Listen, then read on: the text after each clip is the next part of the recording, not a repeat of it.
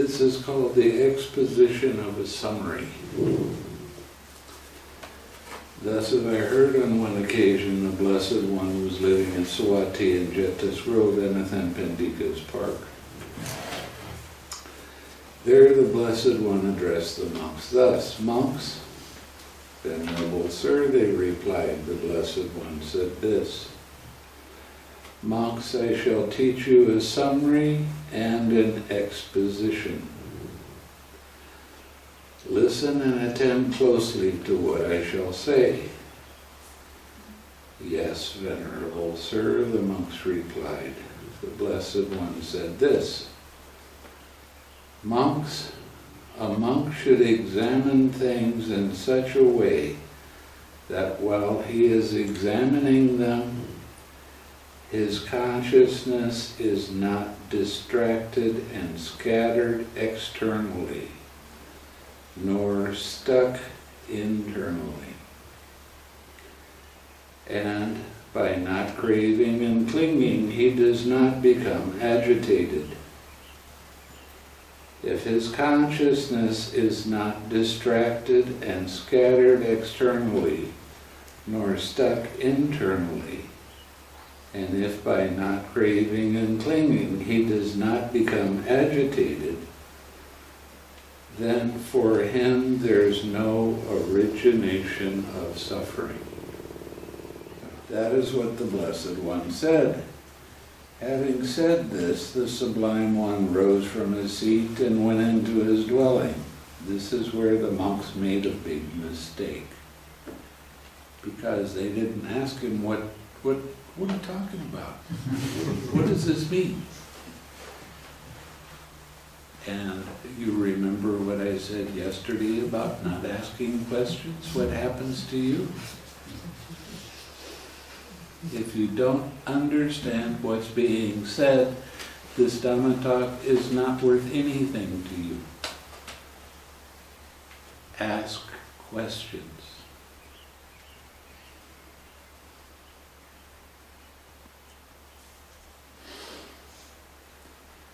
Then soon after the Blessed One had gone, the monks considered, "Now, friends, the Blessed One has risen from his seat and gone into his dwelling after giving a summary in brief, without expounding the detailed meaning."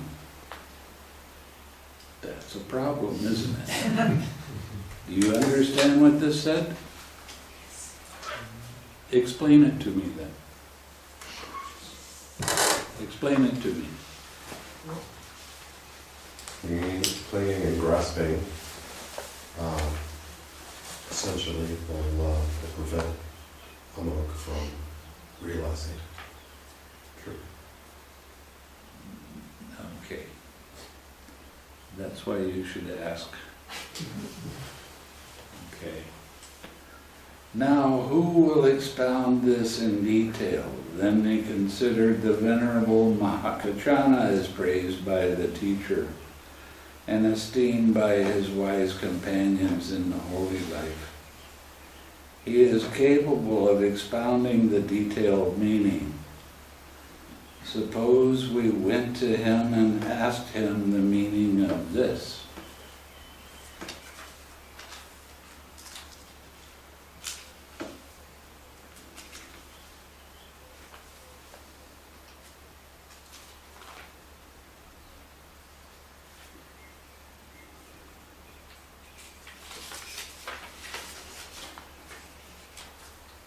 Then the monks went to the Venerable Mahakachana and exchanged greetings with him. When this courteous and amiable talk was finished, they sat down at one side and they told him what had taken place, adding, "Let the Venerable Mahakachana expound it to us."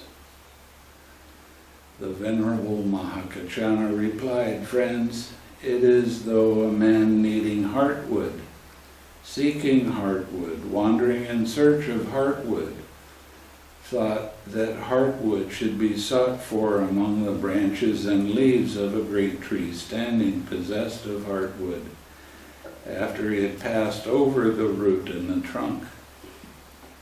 So it is with you, Venerable Sirs, that you think I should be asked about the meaning of this after you had passed the Blessed One by, when you were face to face with the teacher. For knowing, the Blessed One knows; seeing, he sees. He is vision, he is knowledge, he is the Dhamma. He is the Holy One, he is the sayer, the proclaimer, the elucidator of meaning, the giver of the deathless, the Lord of the Dhamma, the Tathagata. That was the time when you should have asked the Blessed One the meaning. As he told you, so you should have remembered it. Surely, friend Kachana, knowing the Blessed One knows; seeing, he sees. He is vision. He is knowledge. He is the Dhamma. He is the Holy One. He is the sayer, the proclaimer, the elucidator of meaning, the giver of the deathless, the Lord of the Dhamma, the Tathagata. That was the time we should have asked the Blessed One the meaning. As he told us, so we should have remembered it. Yet the Venerable Mahakachana is praised by the teacher and esteemed by his wise companions in the holy life. The Venerable Mahakachana is capable of expounding the detailed meaning of this summary given in brief by the Blessed One, without expounding the detailed meaning. Let the Venerable Mahakachana expound it without finding it troublesome.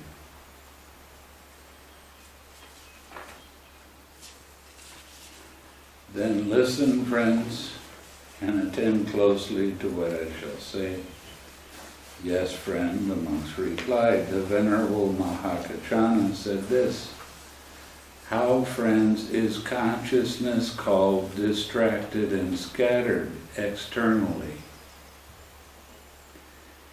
Here, when a monk has seen a form with the eye, if his consciousness follows after the sign of form, is tied and shackled to it by gratification in the sign of the form, is fettered by the fetter of gratification in the sign of the form, then his consciousness is called distracted and scattered externally. What does that mean? When a sight arises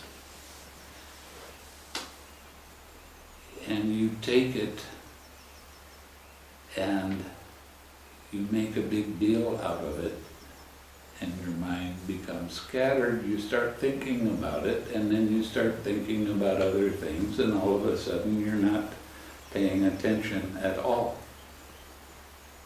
Now this happens with all of the sense doors. Anytime you make a big deal out of anything, anytime you think, I really like this, you're caught by it. You have craving. You have attachment. And the more you make a big deal out of something, the longer it's going to stay and the more distraction you're going to have because of it. It works that way. Now, it especially works with meditation pain. Sometimes some meditation pains can come up and they can be pretty intense. And the more you make a big deal out of having that pain and not liking it, and you can't stand it anymore and you have to break your sitting, you can look forward to having that pain come up often. Many times. See, I've been doing meditation for a lot of years. And for about 20 years, I was doing Vipassana, straight Vipassana, Mahasi Sayadaw style. And what they told us to do was when a pain arises, you put your attention right in the middle of that pain and you, quote, see its true nature. You know what happens when you put your attention right in the middle of a pain? It gets real big and intense. And they seem to think that it's a good thing to have that kind of pain. Your mind gets hard, just like a rock, because you have aversion to pain. Pain by nature, you just want to push it away. But there is attachment there, and that's not something that they really recognize so well. It is very important to let go of, first, your thoughts about the distraction and relax. Then notice the tight mental fist around that distraction.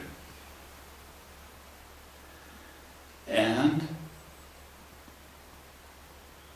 let it go. The tight mental fist is aversion. So relax. Everything about the Buddha's practice is about doing this with the practice. Not this. Everything is about letting it be. It's about using the 6 R's.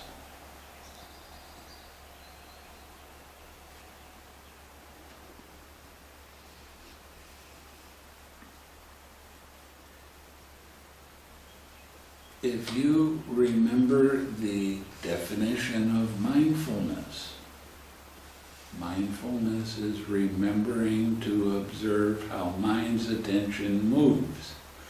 That's what we're talking about right here. Your attention moves to the form, and then you start liking it or disliking it, whatever the case may be. But you're not seeing that there is craving there. You're not noticing craving when it comes up.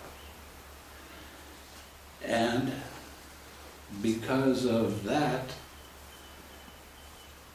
you get caught by thinking, having opinions, having ideas, liking, disliking, and then you get into your old habitual tendency of, when this kind of thing arises, I always do this. Habitual tendencies are where your emotional outbursts come from. Okay? Now let's say you have depression. That's always a good one. How does depression arise? What happens first? What happens after that? What happens after that? If you are not aware of this as a process, then you start taking it personally and you start to fight with a feeling. And you try to control a feeling with your thoughts. And that just causes more and more suffering.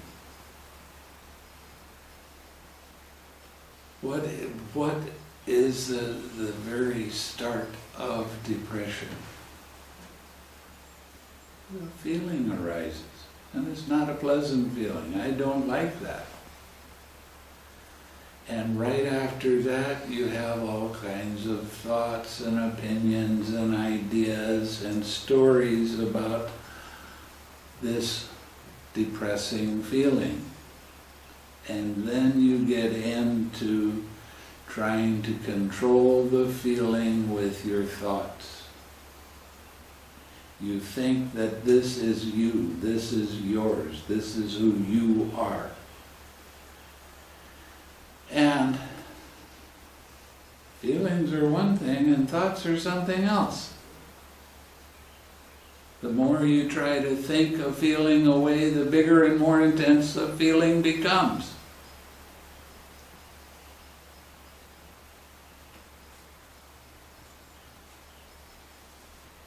It's really kind of an amazing process. And it's easy to recognize. But because of your old habitual tendency of trying to think a feeling away instead of letting go of your thoughts about the feeling and relax and allow that feeling to be there by itself,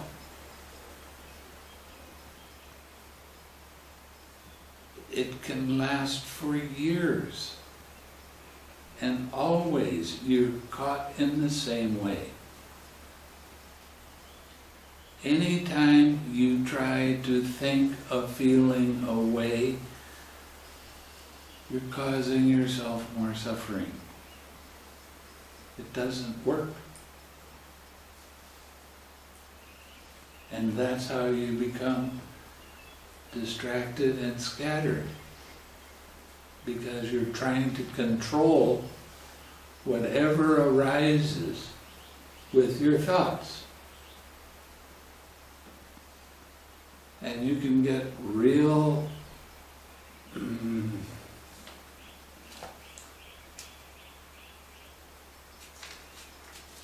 attached to trying to handle it that way.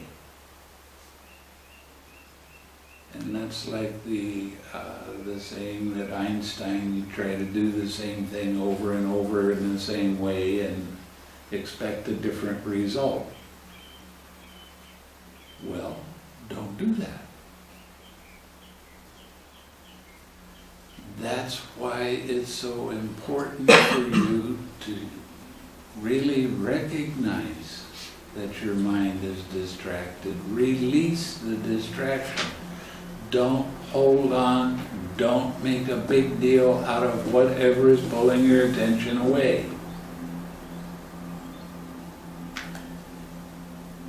You're going to hear that a lot.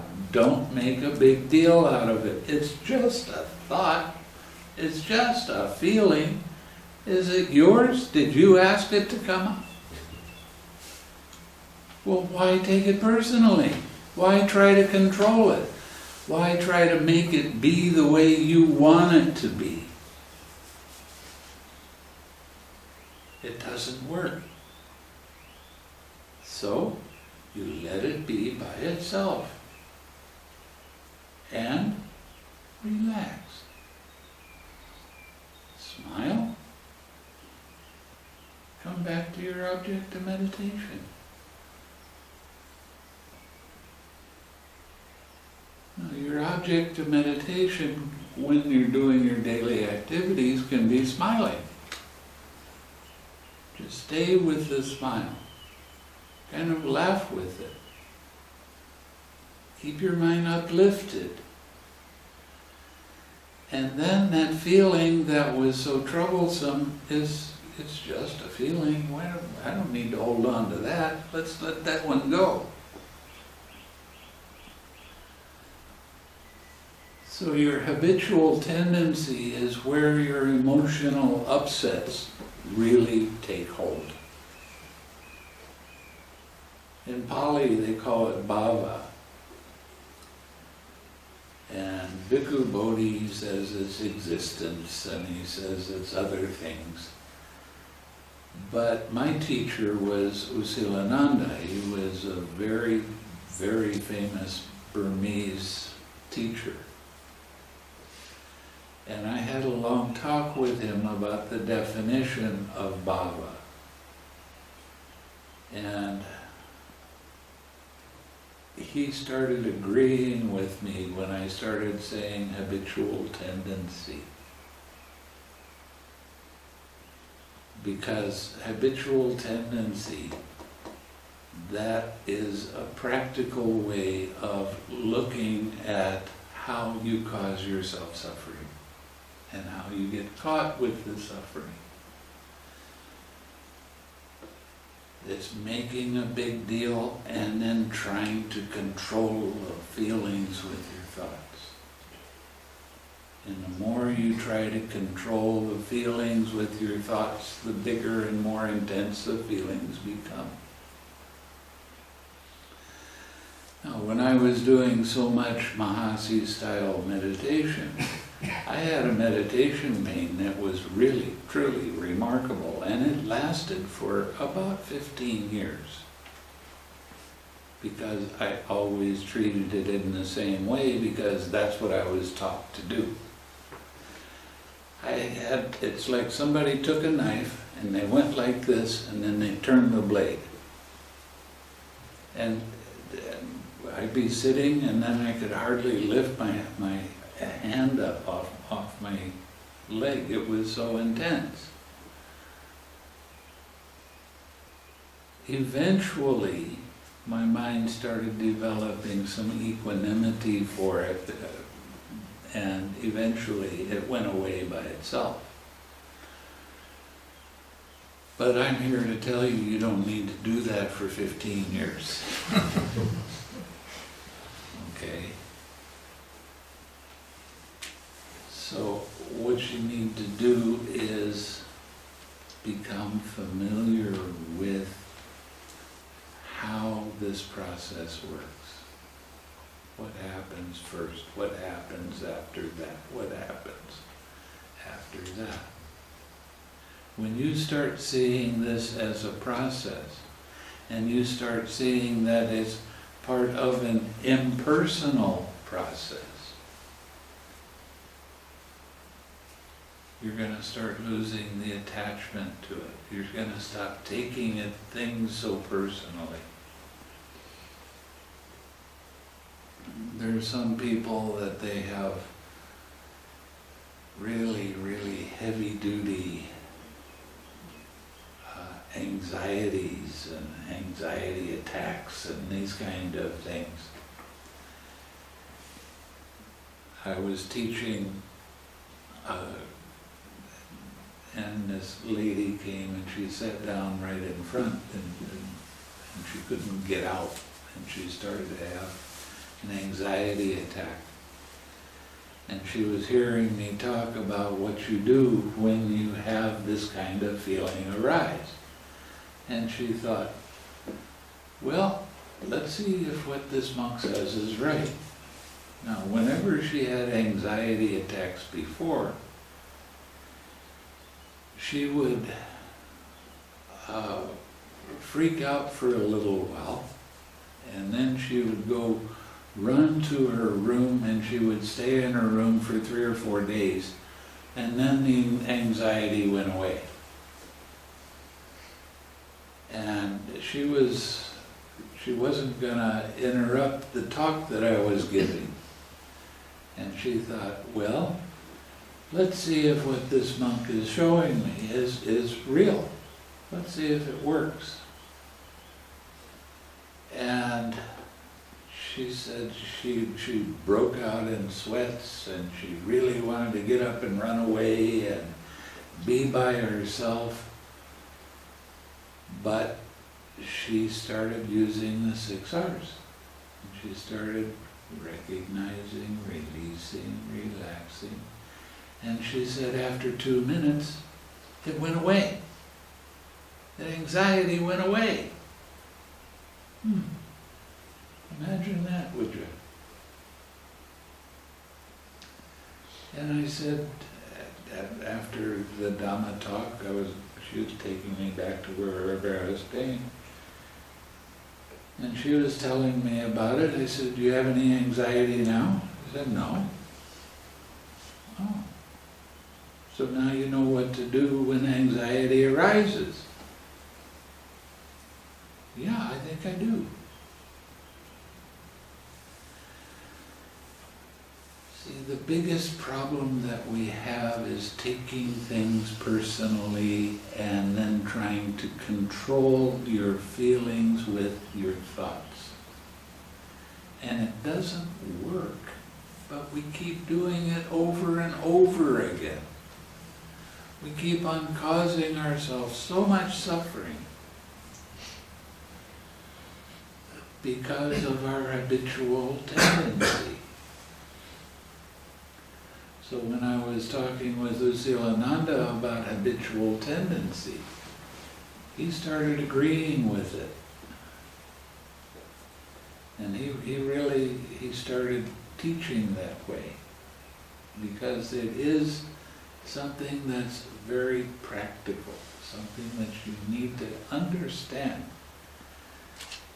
The nonsense thoughts that goes through our minds is just, one of my other teachers used to call it rubbish.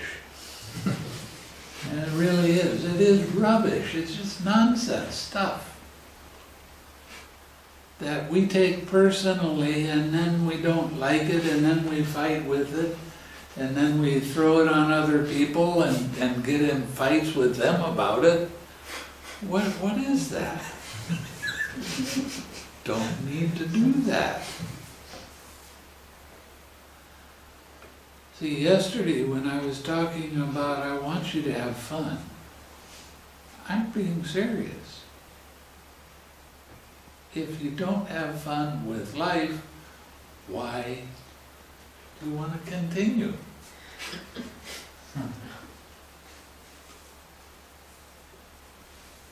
It's like when we were little kids, we were 4, 5, 6 years old, everything was great fun. And it's really nice. And then all of a sudden we get to a little bit older, and then everything gets serious. Well, who's the one that made you serious? Why'd you do that to yourself? You don't need to. The more you have a light mind, the better your mindfulness becomes. The more you smile, the better your mindfulness becomes. Keep your mind uplifted, and you'll see that your mind does not become so distracted and scattered. And things that used to bother you very heavily, now they're not going to anymore.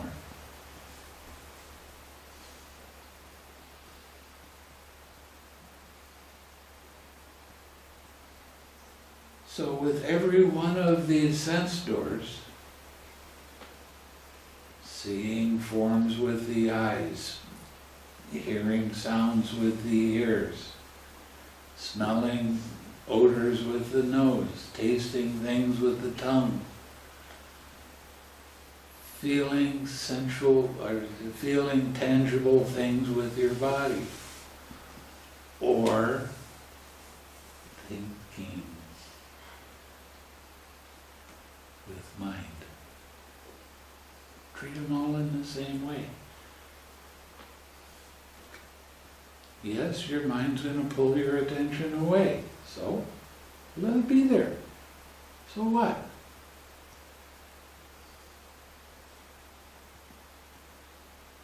Sometimes you have a tendency to think that this is real important and I have to do it this way or else. Well, you know, when you start doing more loving kindness, when you start staying with your spiritual friend for longer periods of time, one of the things that's going to happen for you is you're going to start to be more organized. You're going to be more at ease with whatever you're doing while you're doing it. Every time that you stay with your spiritual friend for a minute, 2 minutes, 3 minutes, now your mind is going to start to develop more and more balance. And this happens at every level of meditation. Now, I teach jhana, but I teach jhana vipassana at the same time. That's the way it says you do it in the suttas. It's real important that you understand that the jhana practice is not an absorption where you just stay on one thing. This is an aware kind of jhana that you're practicing. And jhana is a word that has been misunderstood for, 2,000 years or so. Because the Hindus started taking over that word. And they were practicing one-pointed kinds of concentration. And that is the way it's understood right now. That jhana means concentration. Jhana means a level of your understanding. Okay? It doesn't mean that your mind is just focused on one thing. It means that your understanding, when you get into a certain level of meditation, your understanding gets deeper. And you start having a lot of what I call wows. You'll have, oh, that's how that worked. Oh, wow, look at that. I wanted to call this meditation the oh wow meditation, but I got talked out of it. I'm still not happy about it. So the thing that you have to understand is anything you make a big deal out of, it's going to stay in your mind. And it's going to cause all kinds of suffering. So that's why the 6 R's are so incredibly important. Recognize that your mind is distracted. Release the distraction. Don't even hold on to it for a half a second. Just let it be there by itself and relax.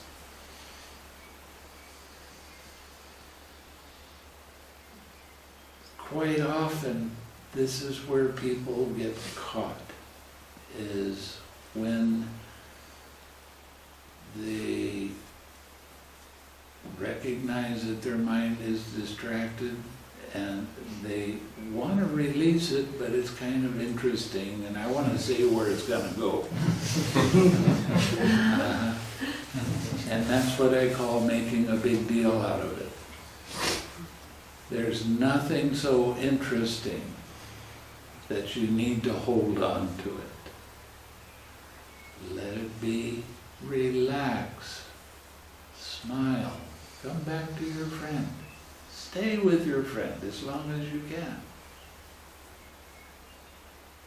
So let go of the attachments, because that's going to cause a lot of suffering. If you hold on to what comes up in your mind, and you think it's really necessary that I got to go through this, well, you're causing yourself a lot of suffering. So be nice to yourself. Be gentle with yourself. Don't be hard on yourself because something comes up and it keeps coming up. Okay, so it keeps coming up. So what? Just gently let it go. Don't try to get into your old habitual tendencies and cause yourself more and more suffering. You don't need to do that.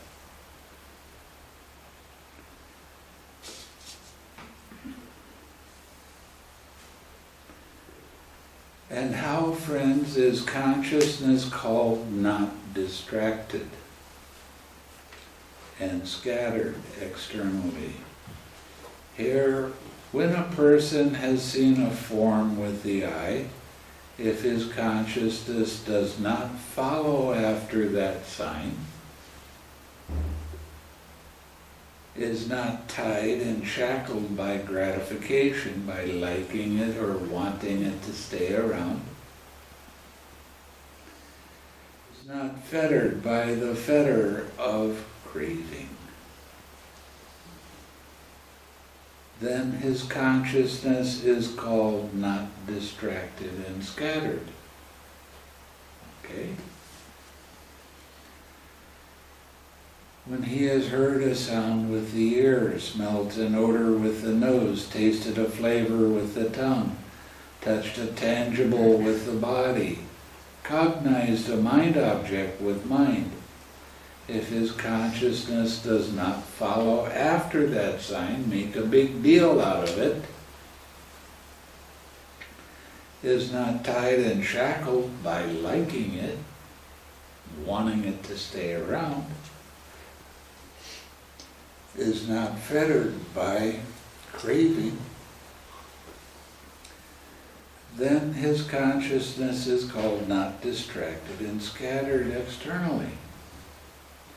And how, friends, is the mind called stuck internally? Here, quite secluded from sensual pleasures, secluded from unwholesome states. A person enters upon and abides in the first jhana. Excuse me. Which is accompanied by thinking and examining thought, with joy and happiness born of seclusion.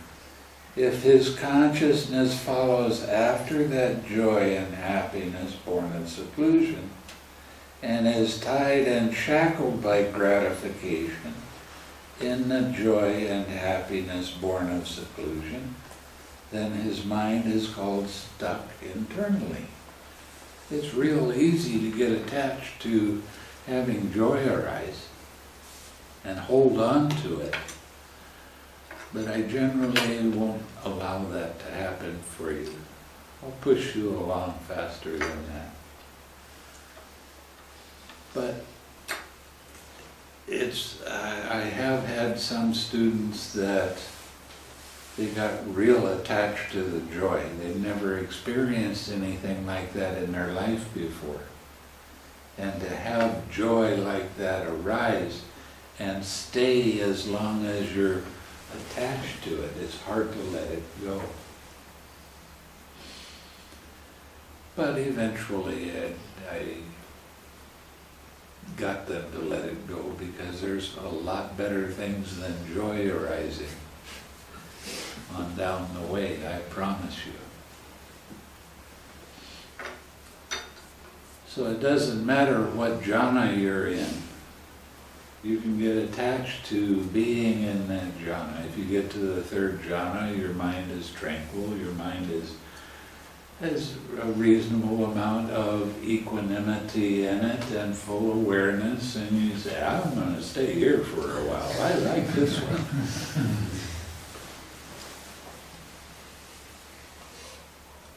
But I'm getting pretty good at hustling you along. One of the things that I tell almost all of my students these days is that there was a book in the 60s, and it was called Crack in the Cosmic Egg. And that's what I'm doing for you. I'm putting a crack in your egg. So now you have a weak spot that you can get out, but you have to get out. You have to do the work to get out of that egg. But the understanding you're going to have for this retreat is going to be so much deeper and so much easier to understand that you will change your life. I promise. If you follow directions. Follow what I'm showing you. I have many thousands of students, and I know that this path does work, and it works very nicely. So the more you smile, the more you have a light mind and don't take things seriously, the better your progress is going to be. So,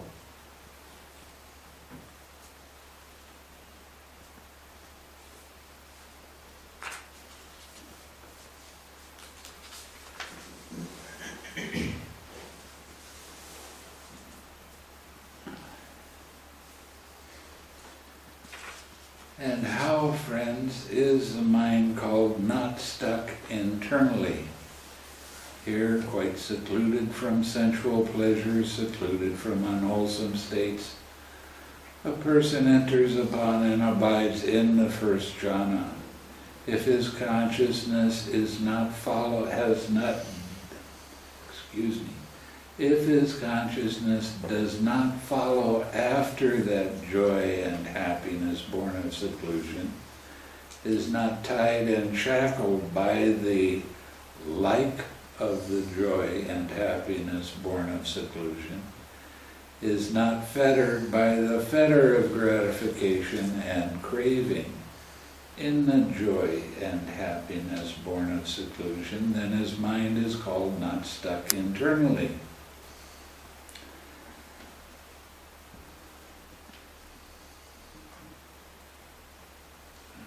Okay.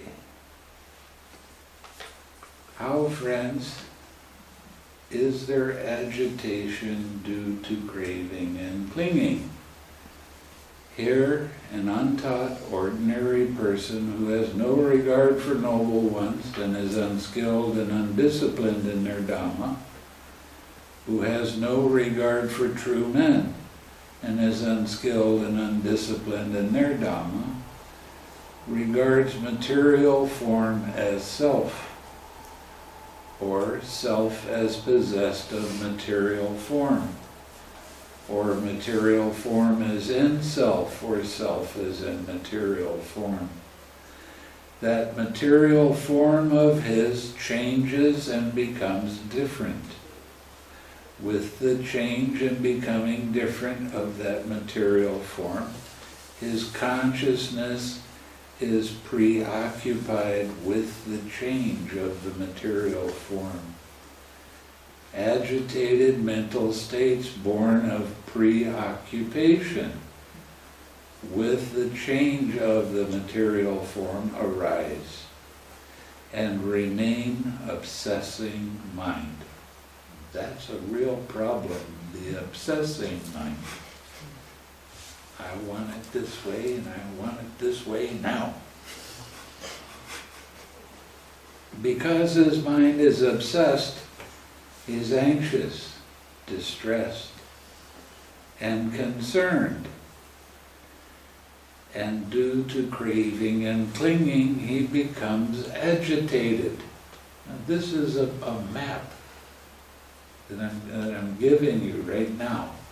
This is exactly how this stuff works. He regards feeling as self, or he regards perception as self, or formations as self, or consciousness as self.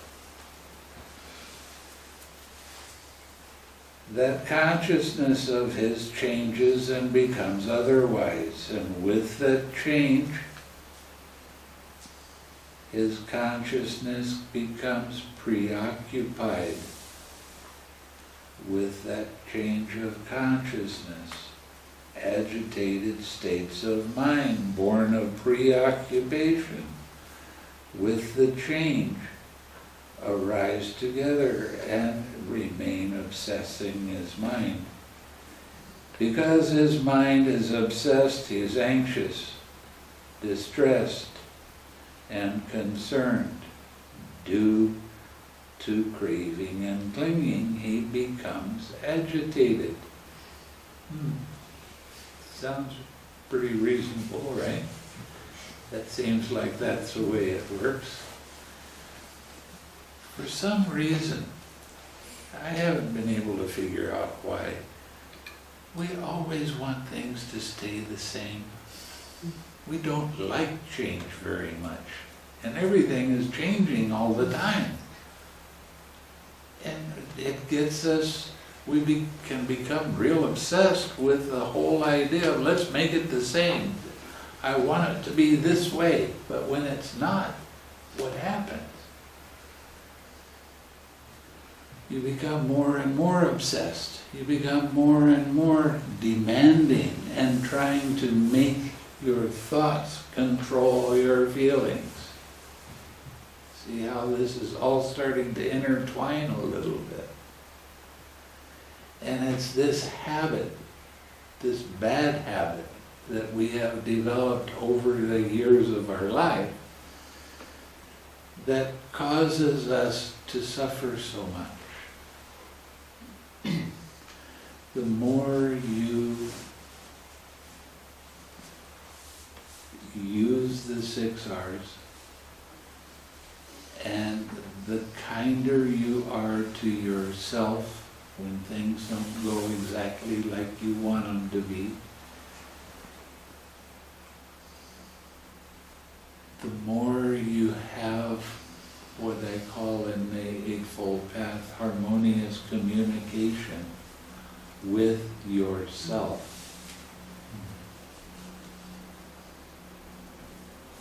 The lighter life becomes, the easier it is to accept the fact that things are going to change. And you're going to be letting go of that habitual tendency that always causes so much upset. So it's a real necessary part of the practice. If you find that you're being hard on yourself because you think you should be doing better than you are, you should laugh. Because you're being crazy. And you're being demanding. And laughing changes from I am that to it's only that. And you will see much more clearly how to let go of that suffering. Laughing is a wonderful tool, but you don't have to be laughing out loud. You can laugh with just in your mind. How goofy is that? Every time you get serious, guess who's causing themselves suffering? Guess who's obsessed? Guess who doesn't like what's happening right now? How much do you beat yourself up because of it? More than a little.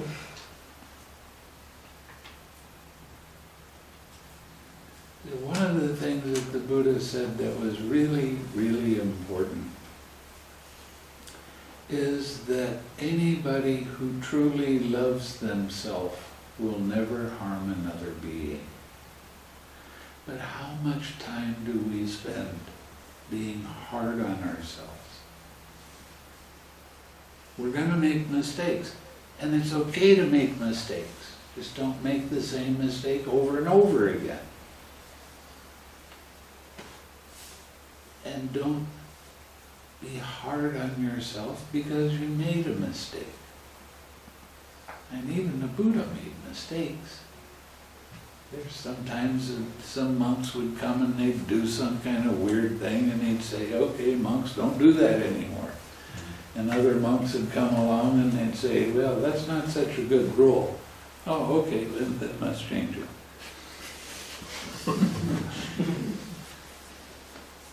So even the Buddha made mistakes, and it's okay to make mistakes. But be kind to yourself. Be gentle with yourself. Don't beat yourself up. This is real important. Every time you beat yourself up for making a mistake, causing pain to yourself or somebody else, every time you do that, that's unwholesome, isn't it? That's taking it personally. That's causing yourself more and more pain. Now, one of the things that I do is I do teach people how to forgive themselves. And this is a real big thing, because you could have done something when you were 5 years old and you still feel guilty about it. And if you feel guilty about it, that means it's been clouding the way you see the world since you were 5 years old. And that makes fear arise, and that makes anxiety arise, and all kinds of problems. So, it's real important to understand how mind actually works. And the way you're doing that is by doing this practice right now. Now, the whole reason that hindrances arise is because in the past you broke some precepts. Okay?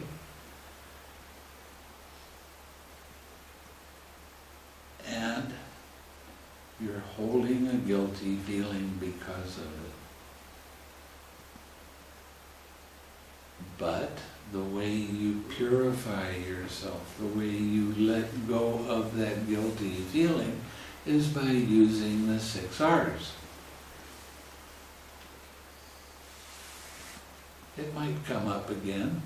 Okay, so it comes up again. So what? Treat it in the same way. Use the 6 R's. That is how you purify your mind. That is how you can actually attain Nibbana. I'm going to tell you something that you've probably never heard before.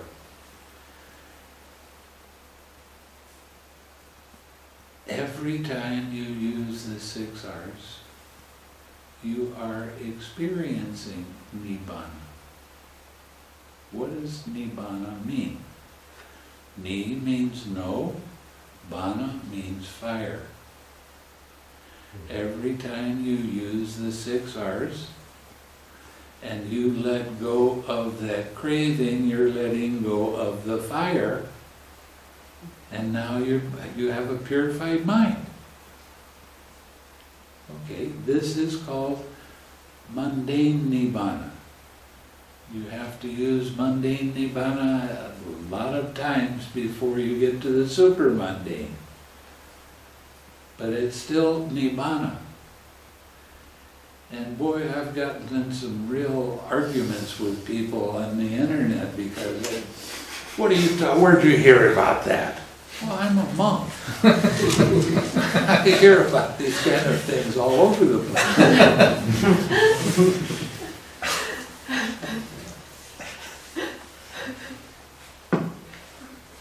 So, this is the way to purify yourself. Don't get over serious with it. Keep a light mind.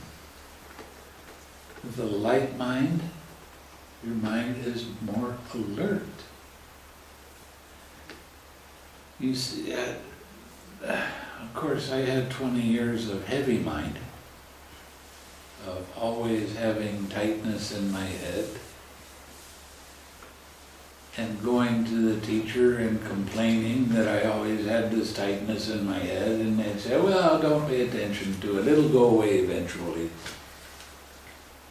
And it didn't, until I found how important it is to get into the suttas and start to understand what the suttas are talking about.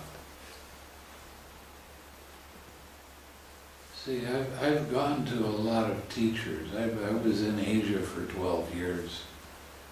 And I was going to all of the best teachers around that I could find. Some of them I would just spend a day or two with them because they weren't suitable for me. But sometimes I would spend 6 weeks or 3 months or a year with a different teacher. And I was always asking about craving. What is craving? How are you supposed to recognize craving when it comes up? I mean, it's got to be important, right? We talk about it a lot. How are you supposed to let go of craving? Well, by finally getting into the suttas, I started seeing what craving was. Craving is the tension and tightness that rises in your head. But it doesn't only arise in your head. The thing is, because your brain is like this, and there's other lobes and stuff, and it goes all the way down your spine, there is a meninges that goes all the way down your spine. It's all the way around your brain. And every time you have a thought or a feeling, there's expansion against that meninges, and you can recognize that. And when you let it be, you're not only letting be the tension and tightness in your head, in your mind, you're letting be in your whole body. And eventually,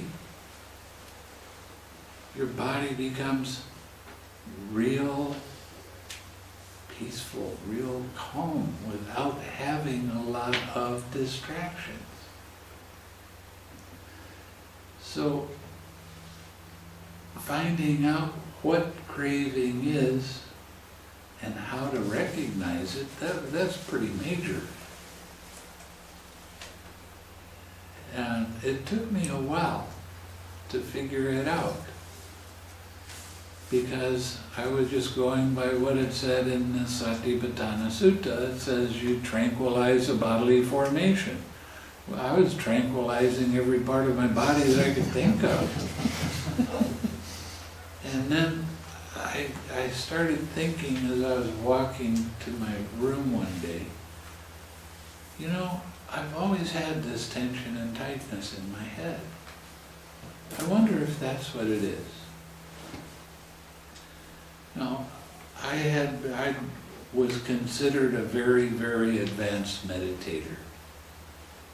Okay, they praised me all over the place. I was never satisfied with it. So my mindfulness was pretty good.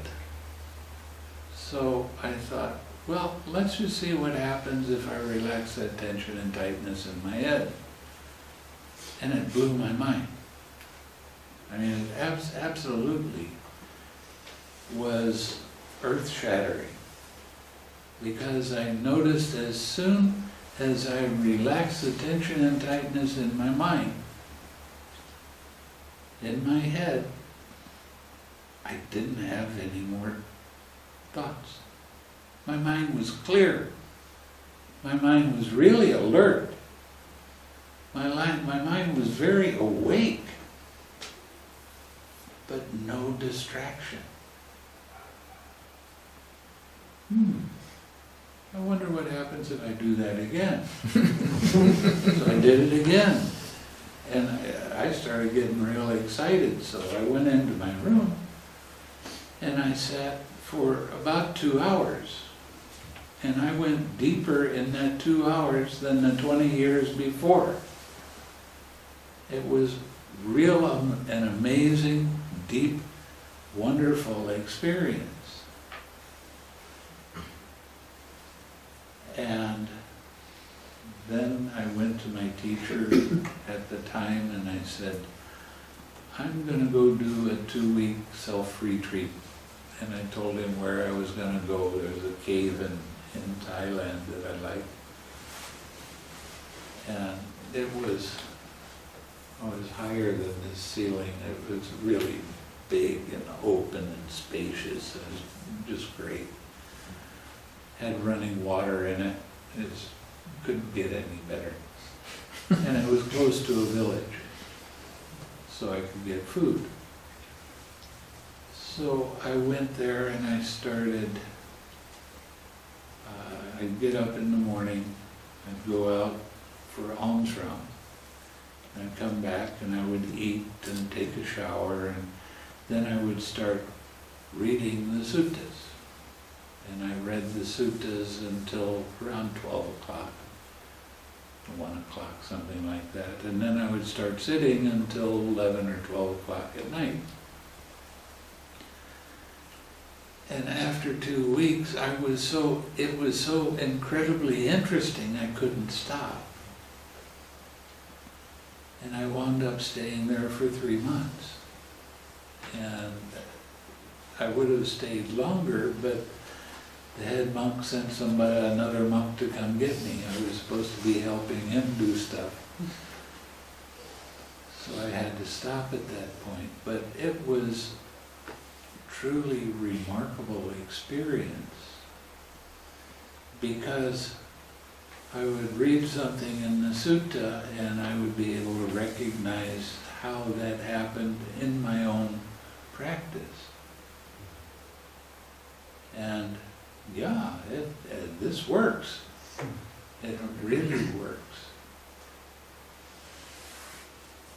So don't let yourself become frustrated or upset or agitated because things don't work quite the way you think they should. Everybody has a different kind of experience, and that's okay. But there is, this method works better and faster than anything else I've seen. And I started thinking about, the Buddha had to be able to teach people that were not very educated. They were simple farmers. And being farmers, they had a lot to do. They had to take care of things. They didn't have time to mess around. So he had to be able to teach them something that worked, and it worked well, and it worked fast. And that's what this is. When they talk in the suttas about the good qualities of the Sangha, of the Dhamma. One of the good qualities of the Dhamma is called akaliko. And that means that this Dhamma is immediately effective. And it is. Because every time you use the 6 R's, you have let go of a craving. And you've purified your mind a little bit. And you can start feeling that after a period of time. You start noticing that. And you start noticing the change in personality. Where you used to get upset, now you don't get so upset. Now you have more balance in your mind. It's really pretty amazing. Share some